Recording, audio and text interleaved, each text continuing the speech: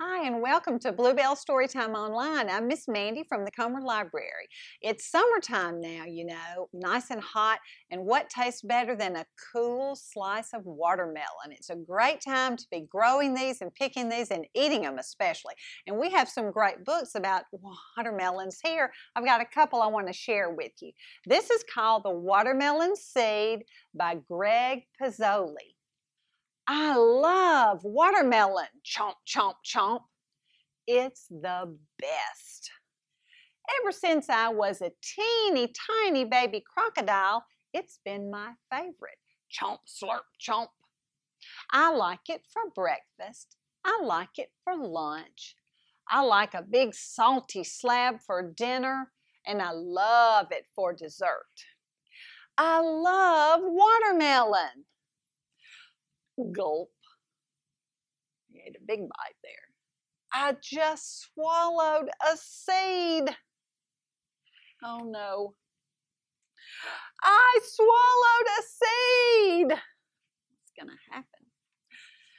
It's growing in my guts. Soon vines will come out of my ears. Goodness. My stomach will stretch. My skin will turn pink. I don't want to be in a fruit salad. Somebody please help me. Grumble, grumble, says his tummy. Oh no, I can feel it growing inside me. It's happening right now. My stomach feels funny. Burp. Oh, here's the seed.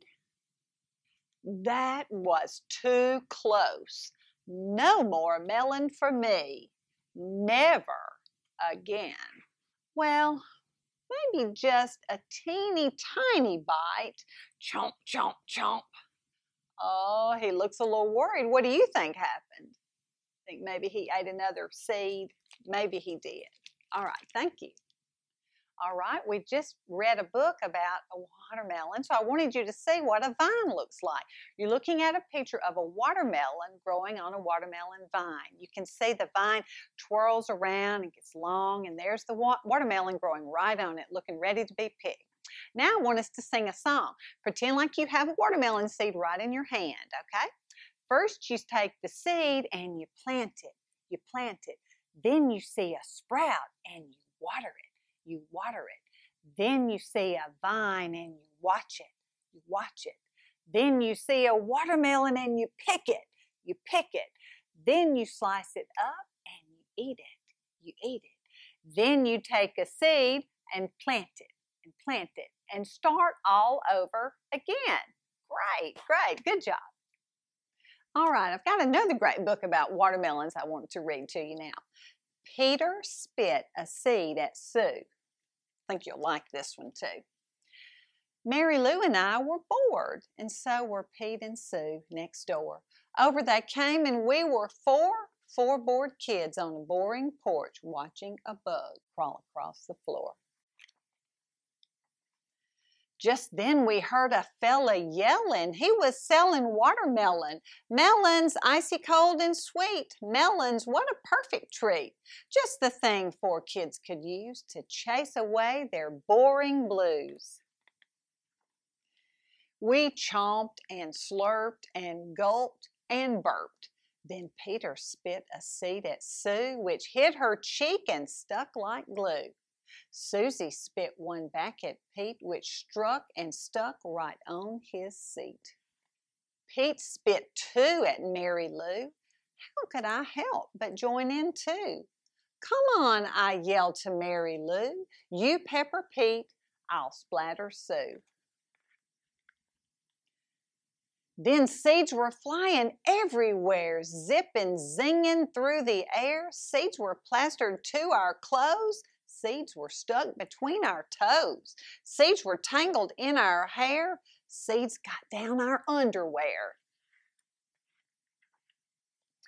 Off we ran across the yard, spitting fast and spitting hard.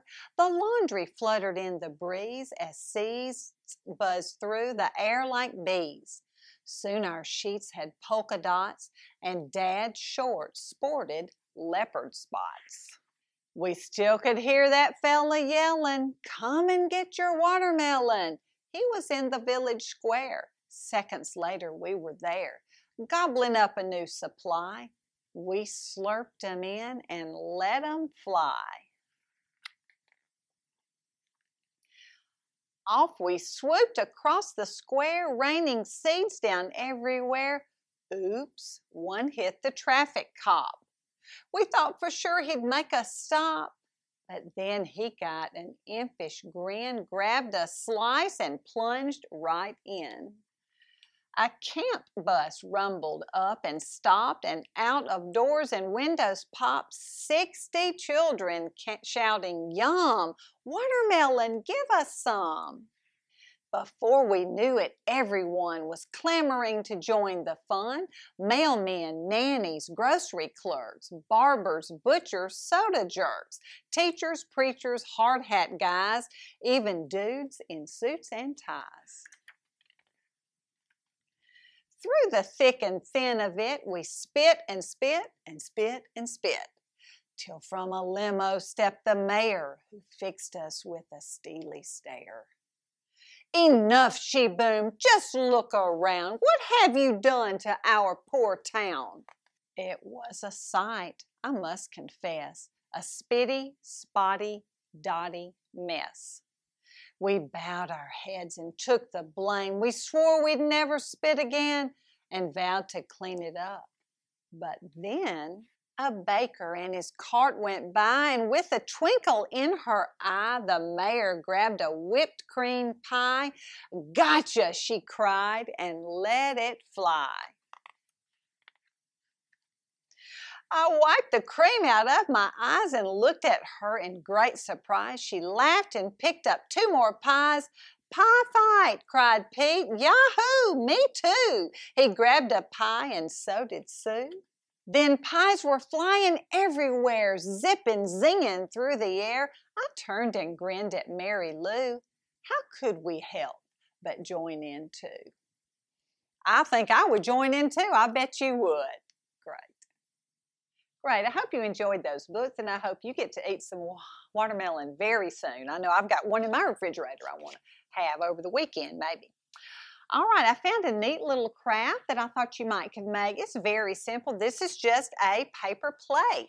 I colored the watermelon rind green. I used red construction paper to put in the middle, but you can certainly color it red.